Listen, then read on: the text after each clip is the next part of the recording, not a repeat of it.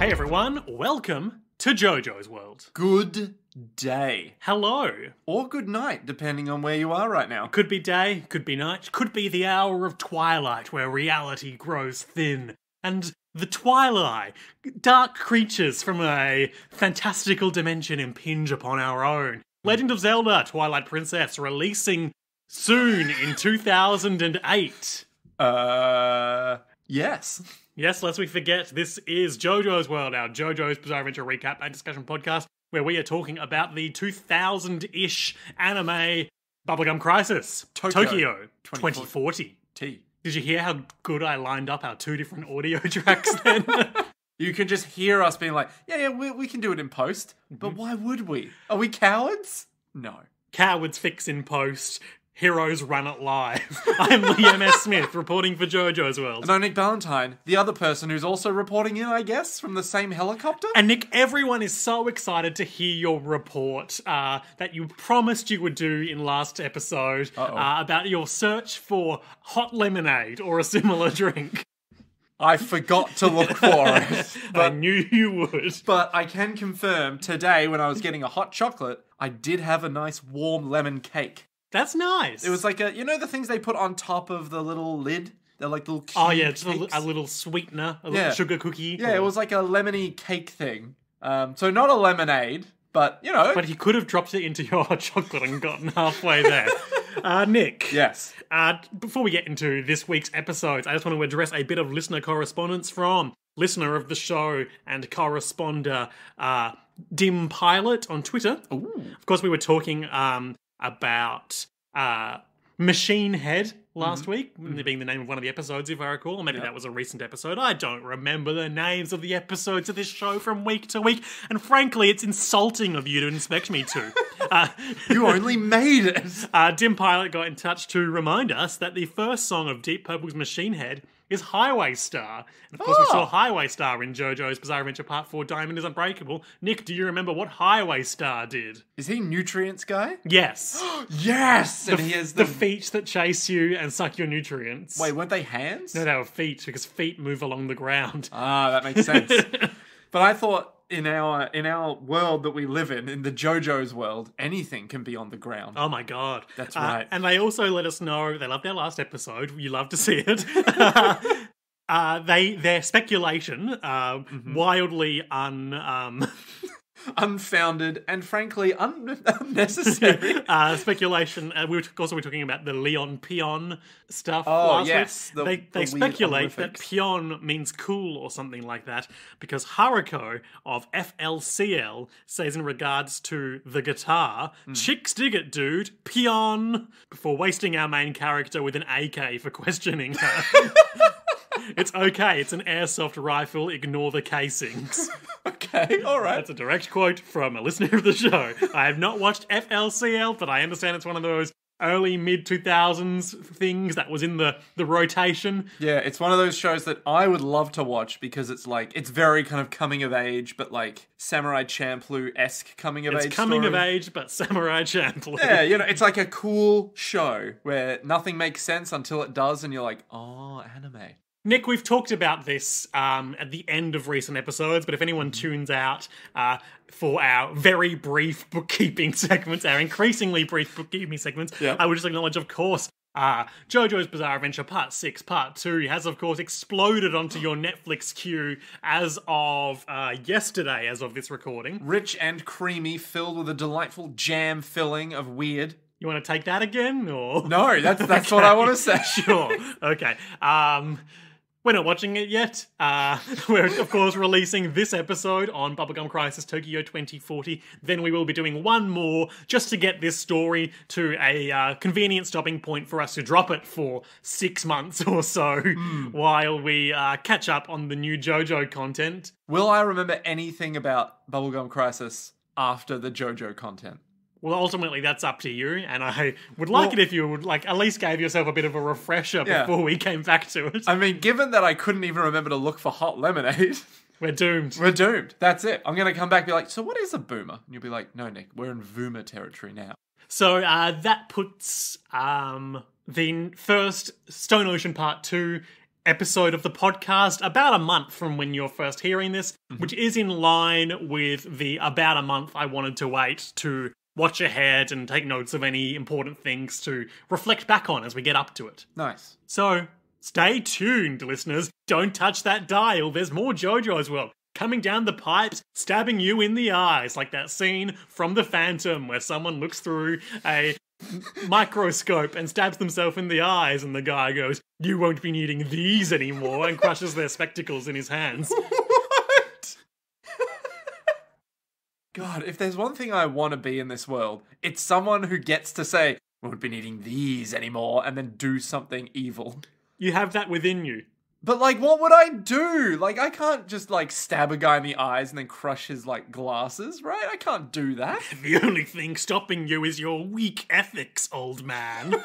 Would I, like, take someone's, like, I don't know. I'd take someone's, like, chocolate bar and then be like, "Won't be needing this anymore." And then I'll take, like, their like, hand wipe or something. That's the best I can... That's weak. I know, that's the thing. I can't be evil here. Like, I can't chop off someone's hand and be like, "Won't be needing these gloves anymore." Because, like, they will be missing hands. Nick, so. the first of today's episodes is made in Japan. Much like the whole show was made in Japan. This is a double live album by Deep Purple, recorded during their first tour of Japan in August 1972. There's a lot of Deep Purple references in this show. Yeah. Yeah. Of course, we know that Deep Purple are sort of hard rock or heavy metal. Mm-hmm. You know it. Machine Head, good song. Album, good album, that's the one. Machine Head was the last episode, if I remember correctly, too. Yeah, I'm pretty sure it was. Or a recent one. We just can't be expected to know these things. It's impossible to remember anything. Look, we get a bit loosey-goosey during the off-season. You know it, you expect it, you love it. Those JoJo World boys, so relaxed, you say. We're gonna come back to main JoJo's, like, content, and everyone's gonna be like, "What the fuck happened?" They forgot how to read. Yeah, they started off being so good and doing their research, and now they're so old, so wise. We are very wise. If there's one thing that we are, it is wise. I can't get over this. I washed my hands before coming in here with, soap. Good. As you do. Where are you going with this? You have set, like, a good scented hand wash. Thank you. Every time I, like, stroke my chin, I get a whiff of this hand wash. I might cut this derail, Nick. I'm not gonna lie. But it's like my finger smells like cinnamon, and then my palm smells like a tree. The album was an immediate commercial success, particularly in the US, where it was accompanied by the top 5 hit Smoke on the Water and became a steady seller throughout the 1970s. If there's one song that everyone learns on guitar, it's Smoke on the Water. That's true. It's literally one of the easiest songs on the planet to learn. Yeah. And everyone plays it wrong. But that's fine, But you play it right? I play it right, yeah. So normally you'd play it like this. I'm gesturing 2 fingers, but actually you play it like this. Okay, Nick's making hand motions for guitars, which I refuse to compensate for his inability to articulate. A lot of people play power chords. It's actually just an inverted power chord. There were a lot of bootlegs of this album, so eventually they released, of the live performances that went into this album. Wait, so really? Eventually they released their own to get in on the action. Huh, how interesting. What year was this released? 1972? Double check. What? Yeah, 1972. What bootlegs come out in 1972? Like handheld camcorder stuff, I guess. I guess, but back in the day, handheld camcorders were yay big, weren't they? Nick is holding his hands like he just caught a fish this big. The lens itself is as big as my palm. I really don't need to relitigate the logistics of piracy. Yeah, we got a lot of ground to cover today. Okay, and the second episode we're watching today is Atom Heart Mother, which is, of course, named for the 5th studio album by Pink Floyd and was represented in JoJo's Bizarre Adventure Part 4, Diamond is Unbreakable, by the stand of Yoshikage Kira's ghost dad, Atom Heart Father. That makes a lot more sense. Mm-hmm. Famously the man who got trapped in a photograph and flew a crow with some dental floss or whatever. Yeah. He had perfect abilities to go wherever he wanted with that crow. A beautiful crow. A wise creature. A wise crow. And we have talked about Atom Heart Mother on that episode, so listen to that episode. Boost our metrics. Do it. So, Nick. Yes. we cover a lot of ground in these 2 episodes. A lot of ground and also a lot of nothing.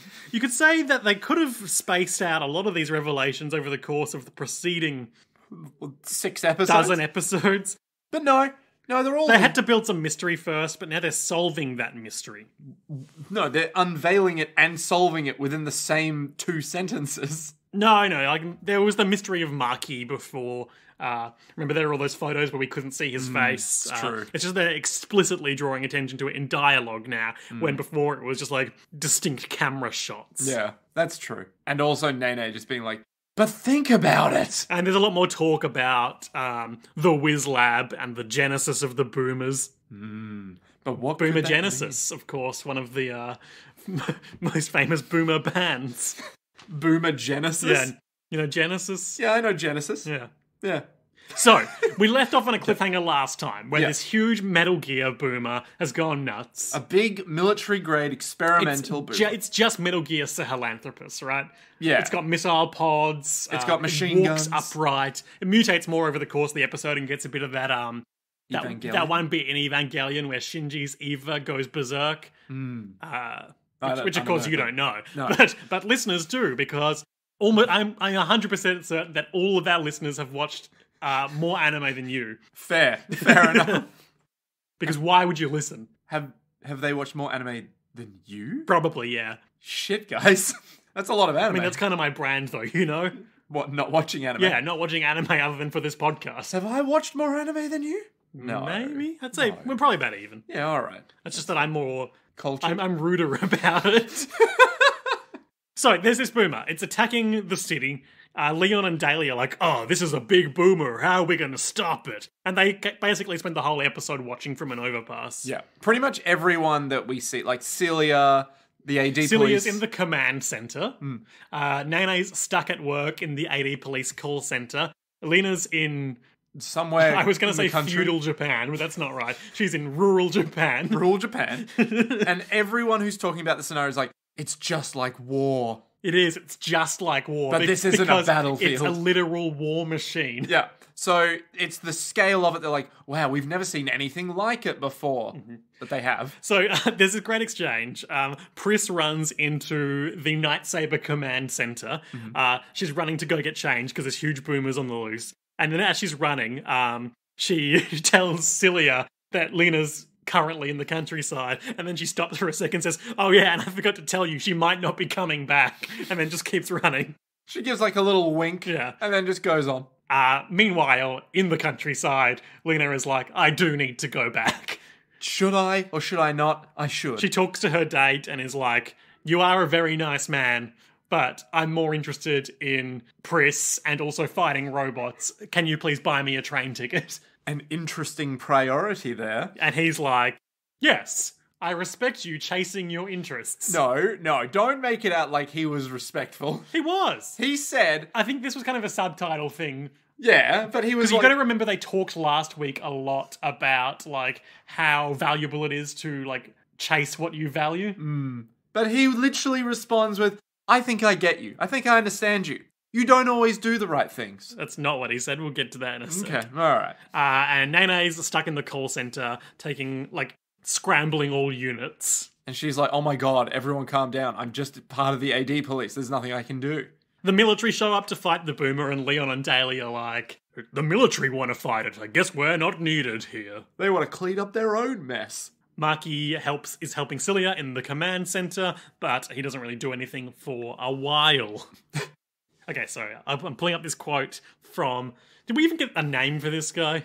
What guy? Lena's date. It wasn't Mason. What if it was, though? Ooh. It was something like Takagi or something like that, wasn't it? I'm sure you made that up. Okay, I don't actually have the quote. Mr. Musagai or something? That feels borderline racist. That's a name! Musagai is a name, isn't it? Am I? How are you spelling that? Musagai. Musagai. Oh no, the top articles. Is Musagai just a racist word? Oh no. I'm not really seeing anything. Oh no, it's Musagi. Oh no. Oh. Well, Nick, consider yourself owned. Fuck. Well, I I failed everything. Cancel Cancel this has been JoJo's World. Okay, more talk about this mad boomer. Lena's on the train. Sorry, I do have the lines because she's on the train. Then we flash back. She's like, I'm sorry, I've got to go back to Neo Mega Tokyo. Neo Mega Cyber Tokyo. And he's all like, I think I get that. She's like, I think you're a good man, but I got other priorities. He's like, I am. And he says, it's what you want to do, isn't it? I think I understand you somehow. Sometimes you can't do things right. And I think it might not be a good idea to come back home. He's saying, like, you know, sometimes you can't win. Don't set aside your dreams for this small town life. Yeah. And she says, thank you. You're as kind as I thought. TLDR, work for the corporate machine in Mega Tokyo all the time. And then she's like, he probably hates me now because I borrowed money from him. And we never see him again. God damn. Wasted potential. A couple of other military boomers show up to fight this military boomer. Big vroom vroom. They shoot missiles at it. It's all, destroying residential districts. Leon and Daly are like, such devastation. This was not my intent. Such devastation, Daly. Yeah, Leon, I'm really seeing the devastation out here. Oh, right into the house. Out of nowhere. What does he say? He says, okay, yeah, this was the boomer line of the week, I think. A machine gets out of control and goes insane. Just what is a boomer? God. There's like 2 really good boomer lines in this one fight. Yeah. I mean, the one fight is like half the episode. So That's true. It's long. I would say this is probably the longest boomer engagement we've had so far. Like, mostly by the time the Night Sabers get there, you know, there'll be a brief bit of back and forth that somehow symbolizes their interpersonal conflict of the week, and then they'll just rip its heart out. But this one is like, there's a lot of people just dying. Like, there's a lot of carnage in, like, residential areas. And the chief shows up, having previously only been in this show to yell at Leon for doing the right thing. He shows up to scramble the fire bee on behalf of the AD police. Bee spelled B-E-E. Yeah, like the Bumblebee missile launcher in Metal Gear Solid 5. Yes. Honeybee, I think. Sweet bee? No. The little bee. The noisy cricket. The noisy cricket. So the boomer's getting more and more mutated? Yeah, it evolves an articulating jaw. Later on we see it has a big extendable neck. It's become more quadrupedal. Yeah, it starts moving things in and out of its As body. we see with boomers, it becomes more animalistic and unchained. Less natural, yet much more like organic. Nature. Beautiful. Evolution. Why can't we be friends with boomers? They're all... they're friends to humanity. Pris leaps out of the sky. Yes, I'll give you that. Yes. She's like an avenging angel from heaven come to strike down the base organic flesh of the boomer. But I thought... Been playing a lot of Final Fantasy XIV Shadowbringers recently, which has a lot of avenging angels. But I thought the avenging angels were the bad guys in Evangelion. And we're moving on. So she falls out, she's like, I'm gonna get that She core. does maximum strength, knuckle buster punches, and you can see like the impact of it sends her backwards like a laser light. And she's just like, BAM! But she doesn't destroy it. She's like, I thought that's where the core would have been. But it's not. Uh-oh, no one knows where the core is.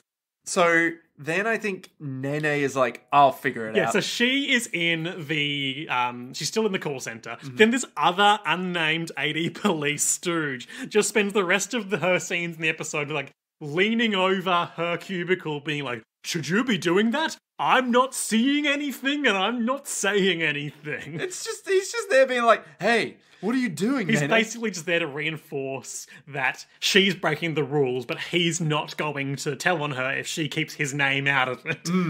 It's like all human beings in a system that's unfair. It's like, no, I didn't see anything. I'm part of the AD police. Truly, I've been dehumanized by my role in the cyber-fascist police force. But in this moment, I'm showing a moment of humanity to allow you to do what needs to be done. See, real humans don't act maliciously. They act complacently. It's the system. Did we read the same article this week? What article did you read? Some article. I didn't read. Okay. I can't True, read. we forgot how to read. Yeah, I can't read. What are you talking about? Basically, the reason they're having trouble fighting this boomer, other than its massive size and offensive power and armor plating, is because Ganem has, like, its specs are classified because it's a defense project. It's a secret project. And Ganem doesn't want to release the specs to help them destroy it because capitalism. So Nene decides to hack into the Ministry of Defense to get the specs. But she can't do that. That's illegal. But she's going to do it anyway. And there's a lot of like anime floppy disk action. Okay, She's got a huge unlabeled pile on her desk. None of them have any writing on them. She gets the right one, chucks it in, and then uses the parasite bomb. Yeah. Meanwhile, Pris is getting her shit kicked in by this boomer, getting smashed through walls, doing flips. Just dodging as best she can. Why isn't the core there? Nene's hacking the core. You need to hold out for a little while longer. But where's the core of the boomer? Ugh. So Nene and this guy are just there hacking into the Ministry of Defense. And she's like, the graphical depiction of her parasite bomb virus looks like, say it with me if you know, Nick, Mr. DNA from Jurassic Park. Oh, yeah, okay, I see it now. What did you say? The guy from Medieval. Oh, I don't know that. You know that old game with the skeleton guy? I know of it. I've never really seen anything of it. Yeah, same. But it looks like so that guy. Okay, yeah. Yeah. Like with the face, do you mean? Yeah, with the face, where it's like all wonky. But it's got the DNA strand body of Mr. DNA. Yeah. Boomer DNA. How much do you know about DNA? In Dr. Stingray's lab, we couldn't finish sequencing the boomer genome, so we took the missing proteins from frog DNA, and there you have it. Boomer DNA. Jeff Goldblum leans in closer as he hears about boomer DNA. It's basic chaos theory. I don't do a good Jeff Goldblum. It's basic chaos. Now, I specifically got a screen grab of Nene's hacking menu because I wanted to draw attention to her different programs. Okay. Are there any bangers in there? There's a couple of bangers. Yes. I'm just going to quickly run through this list. Stop me if you need to. GeoHack. Cracks application. Archive. Apollo. Desktop utilities. We've seen that. Hack user. What? Parasite bomb, the one she's engaging, but it does say parasite bomb. Nice.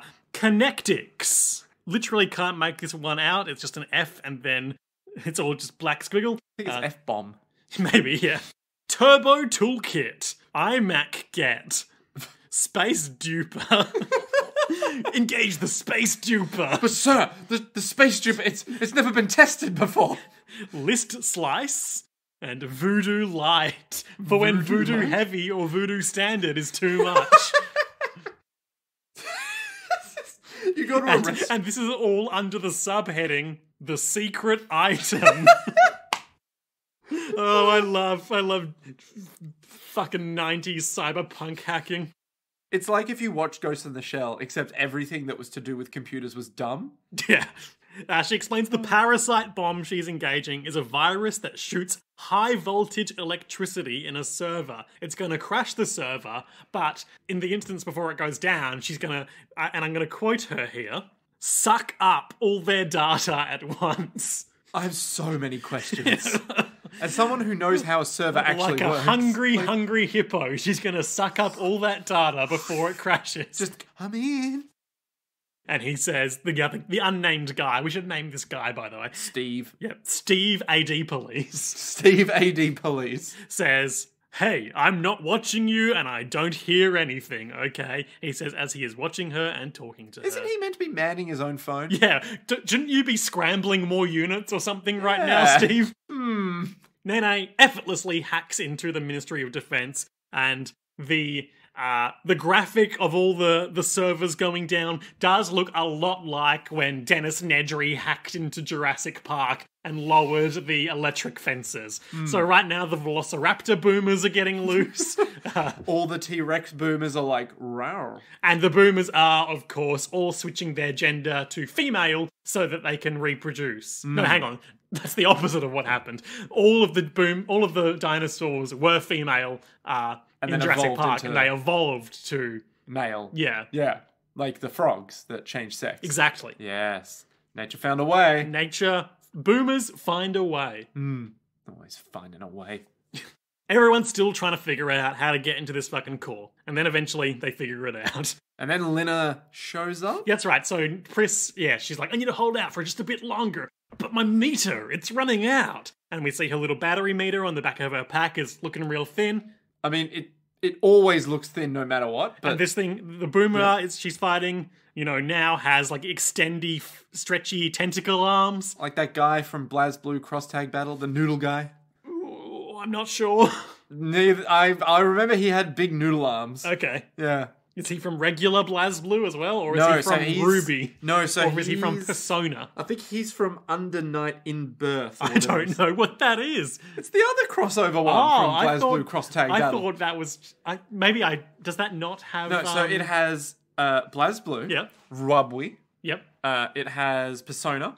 And it has Under Night in Birth or whatever it is. Is that like a Fate Stay Night thing or something? No, it's like this other fighting game that exists. I don't know what it's based off, but it has that. I didn't realize there was a fourth spice in the mix there. And then it has Blitz Tank, if you remember. Vaguely. I don't know what he's from, but it has a fuck-off huge tank. It's like a skull for a face situation, like a boomer.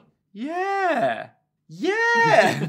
And then something. Oh, yeah, so, hero moment, hero of the hour, as Pris is about to get crushed by the boomer and its huge extendo arms. And then Leon, still in that same overpass, now has a huge, like, shoulder-mounted Gorse sniper cannon, which he just fucking nails it with, buying her a moment of safety. And he's like, I can't believe we're covering the Night Sabers. And, like, this thing it looks like a World War II machine gun. Does it? It's like a fucking cyberpunk nightmare cannon to me. I mean, also that at the same time. It's like got like a top-loaded magazine because it would be too heavy to push them in the other side kind of thing. Like, beastly. Once again proving that Leon and Daly are all right. Well, okay.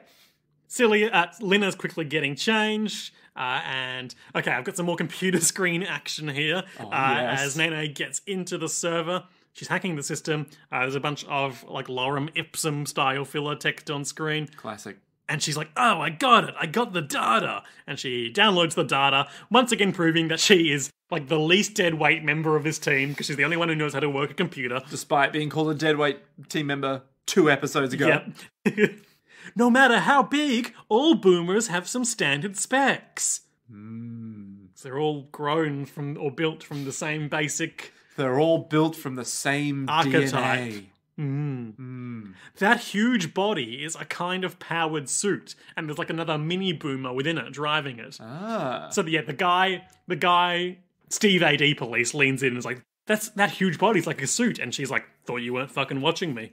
And he's like, I'm not listening, I'm not watching. No, this feels like the beginning of a beautiful friendship, he said before he left the show forever. It's like literally the cliffhanger of the episode. You know what? I think we're going to be good friends. Actually, I'm going to go back to my home in rural Japan. Oh my god, he's that guy. Pris is being ordered to withdraw, but then who emerges from the sky like an avenging angel? It's Lina.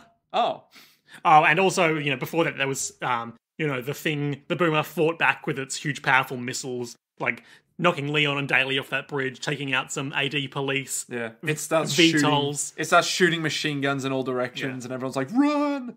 It's got massive machine guns! But then everyone's so happy that Lena's arrived, and she's got a spare power core for Pris. They do a mid-air battery pack exchange, where Pris leaps into the air, ejects her battery, and Lena slams it into the slot, allowing Pris to win the battle she had been fighting all along. The battle of respect. Really, all Lena did here is deliver the battery. Yeah, it's the most important job. Anyone still in Tokyo could have done that. Look, if there's one thing I've learned from Death Stranding, it's that the delivery man might have the most important job of all. In the apocalypse, logistics is going to be one of the biggest challenges of them all. And you know why? Because we didn't keep playing Death Stranding. I did. Oh. Did you overcome the cliff? Fucking love how like all the nominative determinism in that game, but we've gone on about that long enough. Yep. Repowered up. Yep. Full power at the boomer battle for once. Level 6, full power at the boomer battle. Strange. Pris rips through the boomer's outer shell, exposing its delicious interior flesh. It's very like sinewy. It's just meat. It's full of meat. It's full of meat. And she pushes her way through that meat to find another smaller second boomer in there, and she crushes its core. And he's all like, no.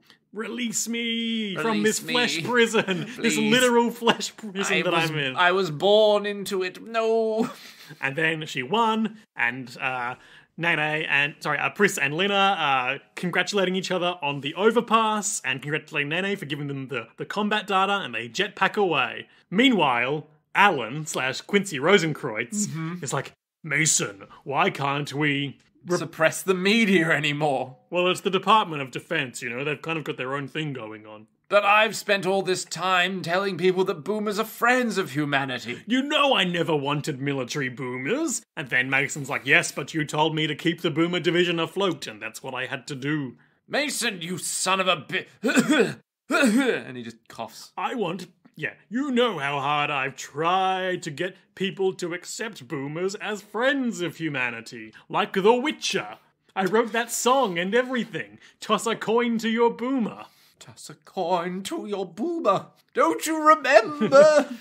I was thinking about this show since we recorded the last episode. This show? Yeah. Okay. Big whoop, I know. But I like how, obviously the Night Sabers are our key protagonists. Yeah. But I like how there's still kind of this ensemble element where, every week we check in with Leon and Daly, and every week we check in with Alan. They're all, it kind of builds a fuller world. Yes. I think there's a lot of perspectives where you're like, but what's going on here? Oh, he's just evil. Yeah. Speaking of he's just evil, Mason apologizes to Alan, but then as he bows, the camera zooms in on his backlit, sinister smile.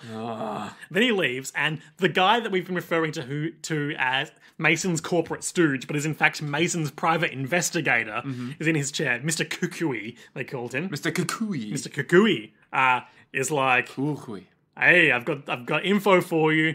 And he's all like, what's the info? The info is that he put the corrupted core in the military boomer, just like Mason wanted for some reason. That's some good info that I told you about beforehand. And he's like, money, please. And Mason's like, yes, this boomer here has your payment. And an evil secretary boomer comes in and just strangles him to death and rips his head off. Oh, not yet. No, but that's the crux of the scene, right? Yeah. No, because then he does one more thing for him. And then the boomer comes in. What's this one more thing? It's like talking to Celia. Oh, that's right, yes. Yeah. That doesn't happen quite yet. So Mason unveils his plan. He's going to use the Night Sabers to find the secret lab underground. That he's been searching for, because he figures they've probably got more data than him, and he's not had any luck so far. So, but why would the Night Sabers have more data than him? Because who knows? Maceo, the butler, has cooked a delicious meal for everyone. They all congratulate each other for destroying the boomer. Oh. Nene makes some great faces in this scene. She's very like, this food is so nice. And they're like, what do you think of Marky? And they're like, if you eat too much, you won't fit in your hard suit again. And she's like, God, we've all been there. We've all wanted to fit into our favourite hard suits and then gone out for a nice lunch on the town, then come home and I can't fit into my hard suit. She also exposits that she didn't bother covering her tracks when she was hacking in from the AD police computers. And I think the implication there is they would never expect the AD police did it. So they would see that it was traced to the AD police and be like, damn, someone must have manipulated the data. Basically, they're like, why didn't you just hide your tracks? She's like, I just didn't have time. Yeah, it was more important to kill the boomer. Yeah. And they're all having dinner next to this one of Celia's many huge pools. And I was like, yes, the water, it's calm on the surface, but it holds hidden depths. Like me. Like Celia. Like Pris. Like all of us. Like all of the characters in this show. Oh my God, the water is a symbol. Is it? Sure. That's good storytelling. There's so many scenes in this show of people looking contemplative next to huge pools of water, Could it mean something? I don't know. I don't know if I can interpret the visual language of a show like that. It is an anime, so. Some more Nene's favourite banter of honorific-based banter where she's yelling at and fighting Maki because he simply called her Nene and not Nene-sama. Which is just for God's sake, you two. Get it together, man. Come on.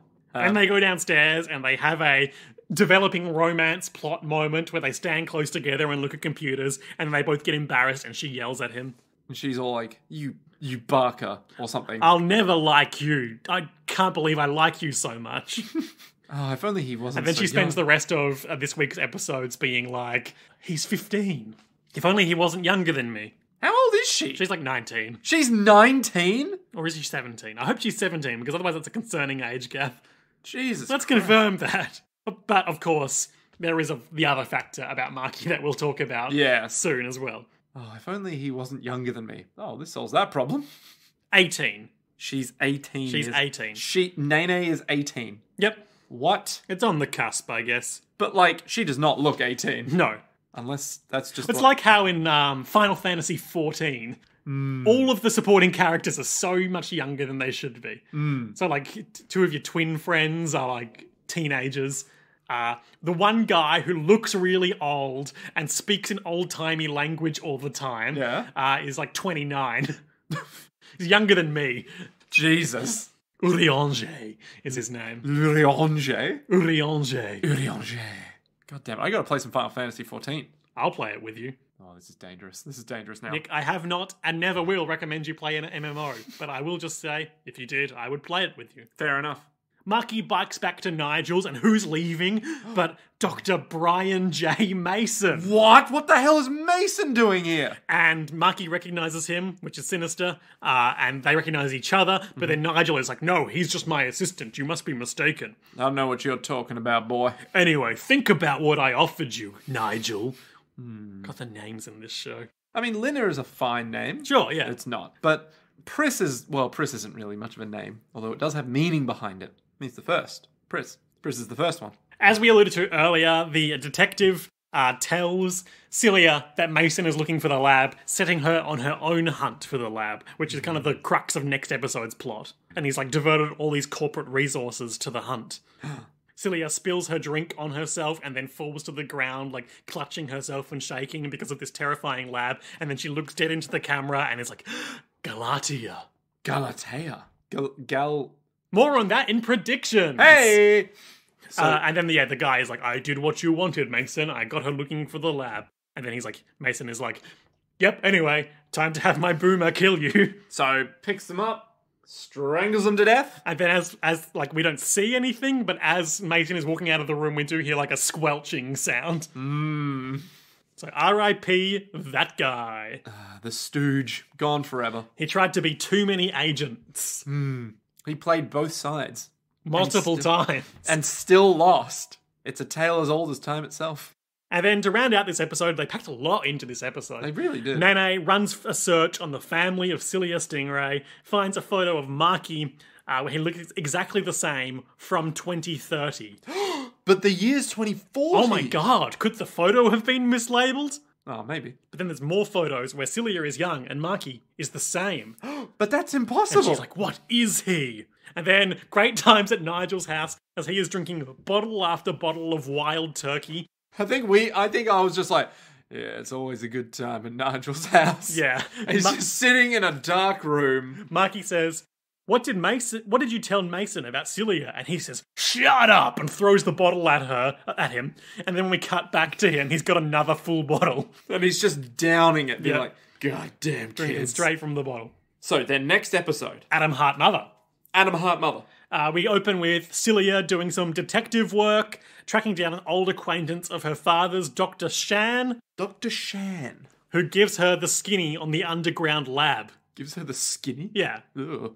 Doesn't sound good. Well, that's an expression. Is it an expression? Yep. Ugh.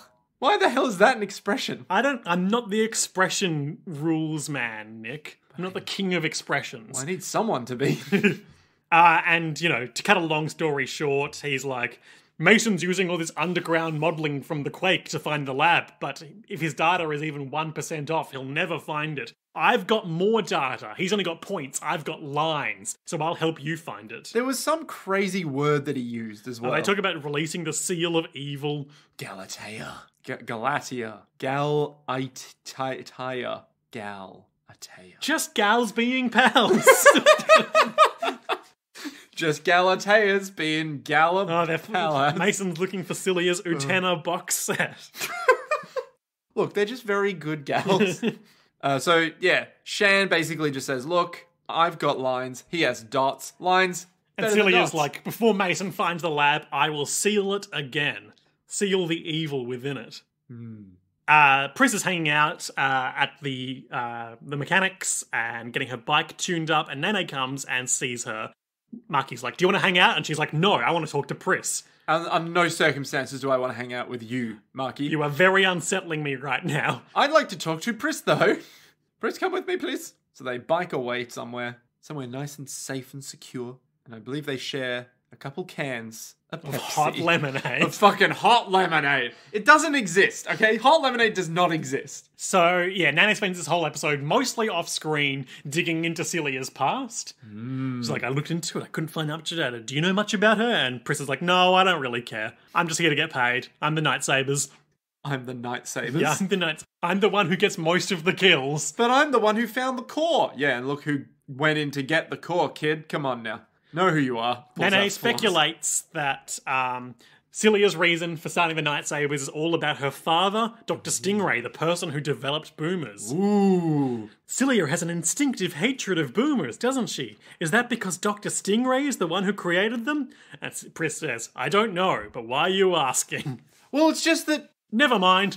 I can't talk about it yet. It's an anime. We can't talk about our problems. Yeah, in every anime... Just talk. I think every single problem could be solved if, instead of being like, I can't, they were just like, well, it's because of this very obvious fact. You're like, what? So then next time she's at work, she is looking up Dr. Stingray, and she hacks into his secure files and sees something that makes her jaw drop, but we don't see what it is yet. Gasp. Meanwhile, Celia has gone to Nigel and is getting him to help with her experiments. She figured out the huge boomer-eating creature from a few episodes ago. The big centipede boy. Yeah, the Glass. The Glass.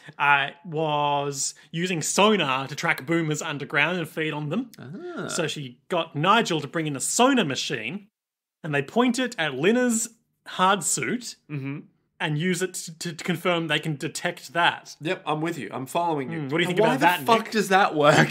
So is that big Glass boy digging around looking for the boomers? And so she's using that same frequency to pinpoint, oh, there are boomers here. There's a hard suit here. And then she's going to combine that with the data she got from Dr. Shan. Dr. Shan. Which has given her 27 likely sites for the Wiz lab. Well.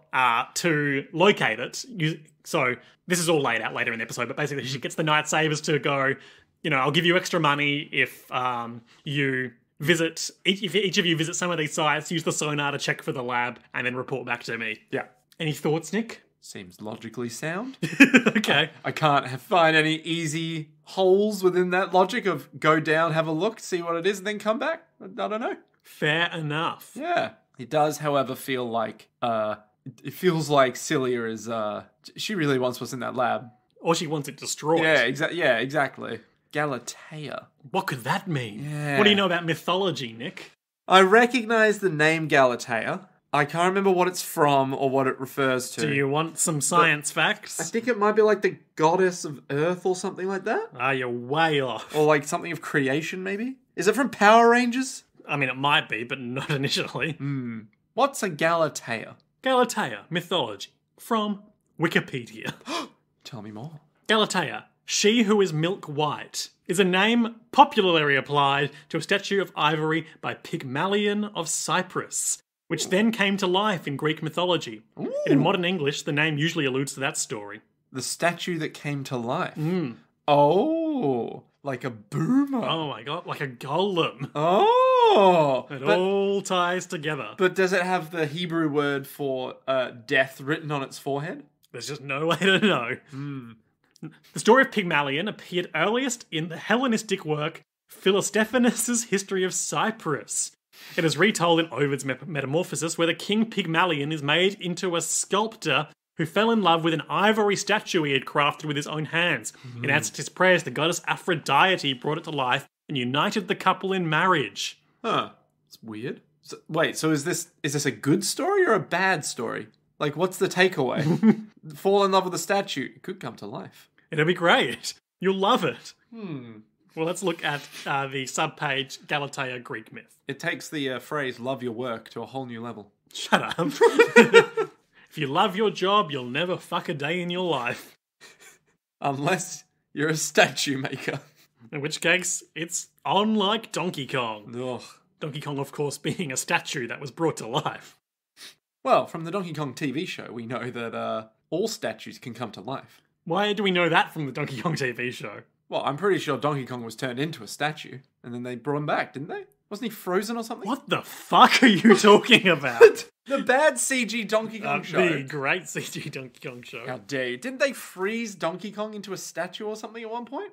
And then brought him back? I mean, you've probably seen more of this show than I have. I if you haven't. can speculate about plot. This is just me being like, didn't they do this at one point? Surely. Not that I'm aware of. Alright, well maybe it was a coconut. You know, the amount of things I don't know about that show far outweigh the things I do. Which the things that I do know are mostly Diddy for the coconut for Diddy. A bold, progressive statement for the time. Expound on that. Well, when you consider that the coconut for Diddy, the coconut symbolizes capitalism, and Diddy represents humanity. Okay. Yeah, it's about valuing your monkeys more than your monies, you know? People, not projects. Exactly. Pygmalion, not pigmentation, you know? Love your people, not your paint. Well, Nick, thanks for filling time while I tried and failed to find a brief a summary, if you will. Brief summary of the Galatea myth. Yeah. But in essence, it's all about a statue that comes to life, and they're all like, yay! Yeah. She who is milk white. She who was milk... Because she came from ivory. Yeah. Yeah. Interesting. She came from milk. Now, my child, be born from milk. You will be my full cream high. Like an Uruk high, but it's like full cream high. Okay. Uruk high low. Okay, yeah, that's good. Yeah, there we go. Okay, you got there. Yeah.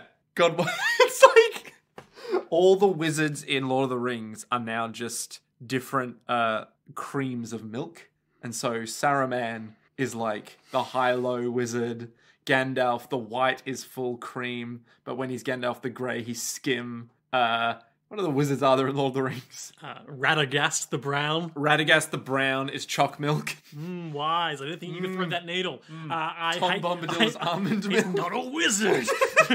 I am done with this riff. Okay, let's move on. So, in essence, they're all just like... It's the golem again. It's another mythological root for robots. It's some bullshit. Yeah. Yeah. But this one refers to an individual rather than a construct. So we'll get to that in due course, I'm sure. Yeah. Pris and Lina have a lovely coffee together, and then they have a whispered conversation over the roar of her engine so no one can listen in. And they're like, don't you think that Celia is a bit suspicious? Should we look into Celia's private affairs? No. No. Like her, she has her own reason. Sorry, like her, we all have our own reasons. So let's respect that. And yeah, Pris is like, look, we all have our reasons. I'm getting paid money. Yes. And the greatest shot from the show, which is Pris looking over her shoulder. They're really in close, like whispering over the roar of the engines. They can hear and be quiet. So real in close, real like if you weren't wearing a full head helmet with only the visor slot open, real easy kiss distance. And then Pris just wordlessly, she says, no matter what private reasons Celia has, I think it's okay. And then just wordlessly presses the button so her visor descends and speeds up. Well, no, Lena's like, but don't you think it's worth knowing something? And then she just... Bye. It is a perfect comeback. A new private investigator or corporate stooge for Mason comes to visit Nigel. And Nigel's all like, stay here, kid. I think Nene shows up? Maybe? Yeah, Nene runs in. Yep. They just pass each other, but she doesn't take note of this Agent Smith-looking motherfucker. Yeah, so as Nigel goes off to talk with him, Nene and Marky are talking in the garage. Having cocoa. Oh. She asks about his past. He confirms he's 15. They talk a bit about how he never knew Dr. Stingray and how Celia has changed a lot since she was little. And Nene's like, oh, what were you like back then? And he's like, oh, me? I never changed. Awkward silence pervades the garage. Yep. And that's the end of that scene. Yeah. I never changed. Mason is talking to another enigmatic figure in a lift. I think he's some sort of crime boss. But he's got like round John Lennon black glasses like a blind man. It looks a bit like Nemero from Utena, but older. You mean from Nemero Memorial Hall? Yeah, the very same. Which one was Nemero? The evil therapist of the Black Rose arc. Purple hair. Was he purple hair guy? Yeah. Oh, yeah. He had another name as well, but he was also Nemero. Yeah, he was Nemero, but also not Nemero. Mikage or something like that. Something like that. Mikage. Yeah. Good filler. Not filler. Actual content. Yeah. Every time I think about that arc, I just think about, what's his name? Sad green guy living with... Saionji. Yeah, living with Wakaba. Yeah, and it's just like, what a weird fucking arc. That was great. Oh, so funny. Very weird, but funny. I saw a good tweet the other day. Just Utena tweet out of the blue on my non-anime timeline. Being like, people who say, man, the kids in Utena should really go to therapy, forget that the whole Black Rose arc was about the villain weaponizing therapy against them. Yeah. Which, to be fair, worked very incredibly well. If only they had a better therapist. Hashtag pick your therapist better. The pivotal scene of this episode as Celia is laying out to the other Night Sabers her plan to search for the lab. Yep. And she's all like, look, we got 27 spots, but I will pay you double. Lena's like, I'll help because there's something dangerous down there, so I'm happy to help protect the city. Chris is like, I'm getting paid. And then Nene is like, I know the truth. I've got a lot of hard questions to ask you. She basically like abruptly turns this into the accusation parlor. Like, why aren't you which is a term we use frequently on my now defunct other podcast. Celia, I've investigated your personal data, and Marky doesn't exist. There's no record of his adoption or birth. There's no trace of him. Dr. Stingray didn't have a son, so who the fuck is he? What do you mean he didn't have a son? So there's a long silence, and she's like, I can't answer that question. I'm really sorry. And it's like, well, what the hell's in this lab? Is he related to the lab? And she's like, you didn't look into the lab, did you? And she's like, I sure did. The confidential files were hard to crack, but let me tell you, I got in. I went through the AD police mainframe. I went through the Department of Defense's entire backlog. I know how to get into shit. And she lays out that the year before the quake, the Bioscape lab where Dr. Stingray worked was bought out by Ganem, who took over Boomer development. This was after the core had been created by Dr. Stingray. But mass production had already started. Yeah.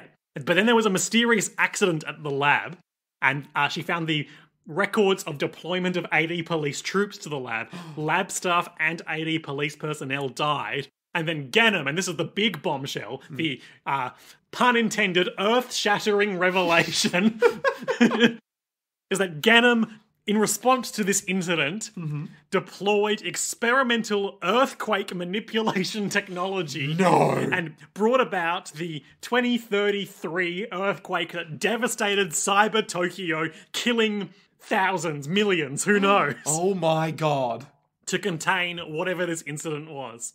Celia, and the call was made by Dr. Sting. No, Alan Quincy Rosenkreutz, the head of Ganem himself. Yeah, Celia's like, that is true. We did cause the earthquake to go off. Not we. Well, I mean, she was a child. Yeah, but she was like, look, the earthquake was yes, it was in response to the lab. Pris loses her composure for the first time in the show. And is like, what the fuck? How many people died in that earthquake? But she still signs on for the job.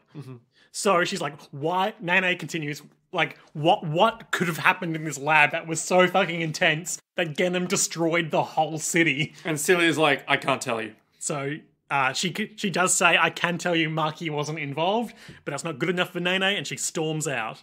Literally sprints out of the room. Good animation in this bit. We see her sprinting out of the whole building, and the Agent Smith-looking private eye guy, investigator guy, corporate stooge guy, is who there. Was chatting with Nigel. Keeping an eye on the Silky Doll / the Night Saber base.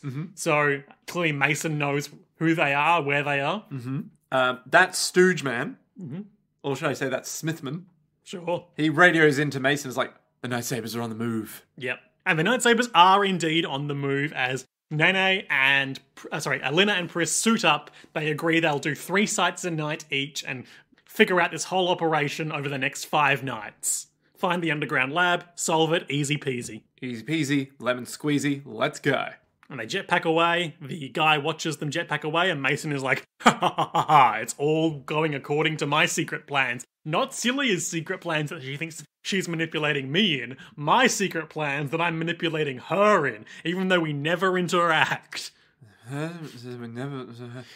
yep, that's what I really liked about this episode. Like, Mason and Celia are both using each other's information for the same target for different purposes.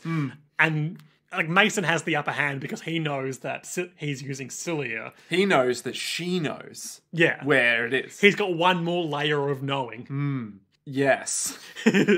I guess. And also he knows that Celia's private eye contact who's been leaking her information is dead.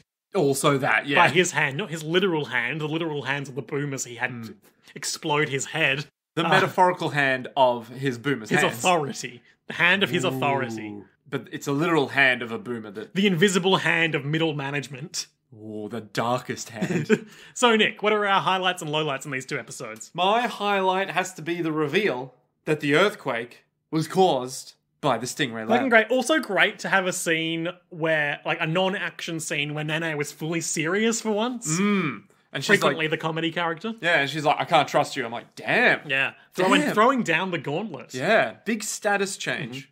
But no, it was good. It was very like, this explains why a massive earthquake happened in the middle of Tokyo. Yeah. Japan's never been known to have problems with earthquakes. Yeah, but not in the middle of like Tokyo out of nowhere, you know? I think that's how earthquakes work, isn't it? They come out of nowhere. But it's like, they happen at certain points in like Japan or in like California or whatever. Like there are little earthquakes around the place, but not like ground shattering, like completely destroy the city earthquakes, you know? Normally it's like things fall off shelves, not the shelf falls on people, right? I mean, most of the time, otherwise there wouldn't be cities there. Exactly. But I think there's always potential. There's talk in, like, you know, obviously I don't live in America, but there's talk in California a lot of the big one that will probably come someday. Oh, yikes! Okay. Is that just Americans being like, oh, the big one's coming? It was a really significant factor in making earthquakes just things that fall off shelves. You know what I mean? Yeah, I know what you mean. Is like earthquake-proofing your building designs and things like that. Yes. Well, it is my understanding as someone who lives in Perth, Western Australia, like earthquake minimum capital of the world. We literally have never had an earthquake. Although, weirdly, there are earthquakes up north. It's all just about like tectonic plate positioning, right? Yeah. Is my understanding of the matter. Yeah, literally, if a big earth plate hits another one, it just makes big earth move. Big Earth move. Yeah. My highlight is Mason finally putting all of his mysterious plans in motion after spending a dozen episodes just being like, yes, Mr. Rosenkreutz. Of course, Mr. Rosenkreutz. To self, I'll get you, Mr. Rosenkreutz. Just that sinister grin finally paying off. Yeah. Lowlights. I want to say, like, the entire Marky conversation with Nene just went on. The what's the deal with your past one? Yeah, because, like, it started off really awkwardly. It was like, can I get you a coffee or just a cocoa for you? And then she doesn't... She doesn't respond. She just waves. She just waves and then walks away. It takes, like, 10 seconds for him to go to the door, open it, and then be like, oh, by the way. And it's like, what? How long do I have to wait for these things? You know? And that's a bit of a stretch for a lowlight, but goddamn. Yeah, good couple of episodes. Yeah. My lowlight, I would probably say... Well, sure as hell not going to be Leon and Doyle fighting the big old boomer. Famously named Daily. Yep. I'm going to give my lowlight, I'm going to award my honorary lowlight, as we said, good episodes, to unnamed AD police collaborator. You mean Steve? Yeah. Oh, Steve. For taking an active interest in saving the day and then never being seen again. No, he didn't he didn't see anything? He didn't hear anything? Loudly denying his active interest. Methinks the boy protests too much. I do love that he was like, I don't see or hear anything. I just love if he got fired for the hacking off screen. Someone did it. Where were you? Nowhere. I didn't see or hear anything. All right, so that's some bullshit. The chief just like fucking pulls out his service pistol and shoots him in the head. This is what you get, AD police officers. Look closely. Okay, so, Nick. Yes. The sort of plot to date is coming to a head. And I don't mind telling you because it's relevant to the structure of our podcast. Yep. That from the next couple of episodes, there's like a major shift in status quo away from more episodic Boomer of the Week encounters to more serialized building problem narrative. I see. So everyone's going underground to look for the lab. Something called Galatea is in the mix. Galatia. Marky looked the same 10 years ago. Perhaps even more. At least 10 years ago, yep. Something horrible is in the lab that killed people and caused Genom to create a massive earthquake. So much so it destroyed a city. What will happen next time on Bubblegum Crisis Tokyo 2040 in the episode entitled Google.com/bubblegum plus Tokyo plus 2040 episode names. Thought I kept the tab open this time, but I forgot. Shock treatment. Ooh, shock treatment. So they're all underground. There's no real. I was about to say there's no Boomer like thing about to pop up, but that's every episode. There's never a Boomer thing that's gonna pop up. It's always like, oh look, a Boomer. Oh, There sure do be being boomers. yep. So I guess the question is, are there Boomers underground? In the lab? Like from the lab, I guess you could say? Like prototypes? Yeah, Or- that have like evolved. Oh, they've gone feral. Like the big grouse thing. Yeah. Yeah. But They formed their own utopic society down there. yeah, something like that, right? Where or like an Hello, ecosystem. we have evolved beyond what you call boomers. Yeah, we are humanity. Oh no. Yoko Taro presents Bubblegum Crisis Tokyo 2040. Oh boy. Oh boy. We're all gonna feel very bad at the end when it's like, would you like to continue watching Bubblegum Crisis Tokyo 2040? It's like, yeah, sure I was. Like, great. You'll need to overload your television with high voltage electricity. Oh, I'm sorry, that wasn't high enough. Your television is broken, but you can't progress. But I lost everything. You did. Do you think it was meaningful? Nick. Yes. I think... Okay, so I reckon underground, there's going to be some kind of ecosystem that has evolved from that lab. Sure. Genom has either known about it long enough... And by Genom you mean Mason? No, by Genom I mean Alan. Okay. Alan has known He about thinks it. it's beautiful. He's like, don't you understand? They're friends. They've been helping the soil underground so that everything becomes richer and more beautiful. Sure. They've been assisting with like all the underground networks to make sure nothing fails while no one's looking. Really, those are the real boomers. Yeah, they're basically the doozers from Fraggle Rock. Exactly. Right? So they're like some underground secret thing that Alan's been like, see, this is my evidence that I've waited to show off. Or no one has seen them in that long and they've just developed their own like autonomous ecosystem that's like a jungle, right? Okay. And then what happens? So then they'll go down, they'll find the lab, and they'll be like, cool, so here's the lab, but the lab's big.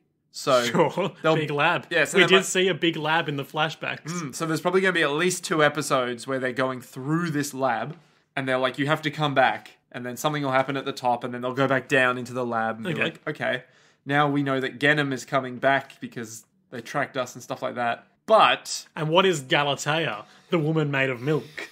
maybe it's Celia's... Just gonna let that slide. Well, I was just thinking maybe it's Celia's mother, Ah, interesting.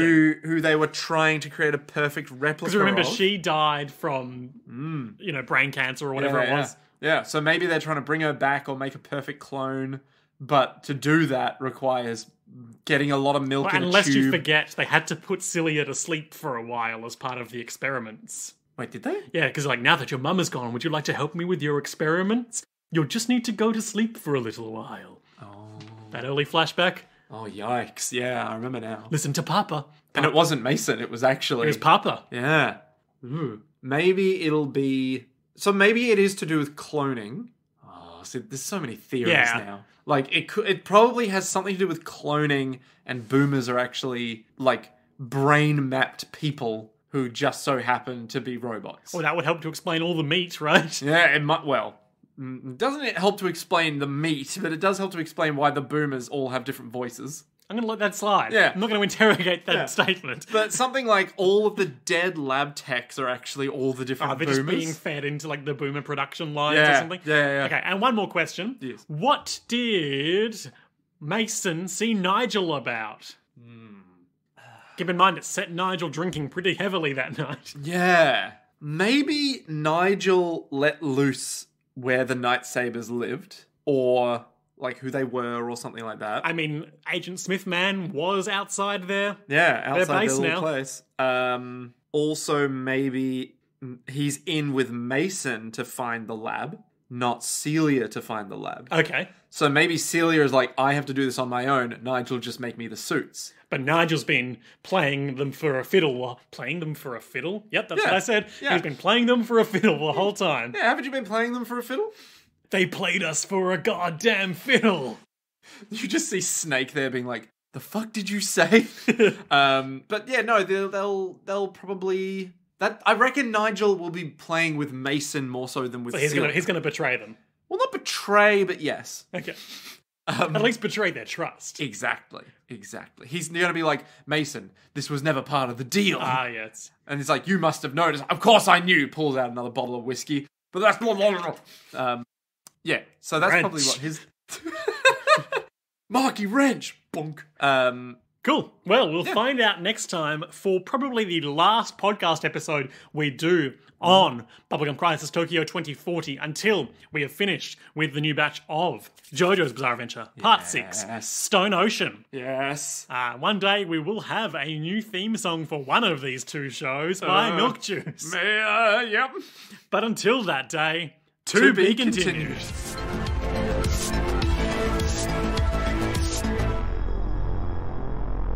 やれやれだ